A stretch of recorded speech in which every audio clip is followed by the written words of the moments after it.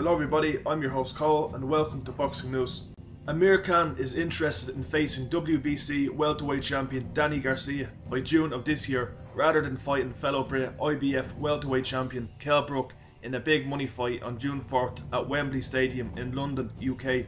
According to Fight News, Khan wants to take a tune-in bout the first 2 weeks of March against a still to be determined opponent.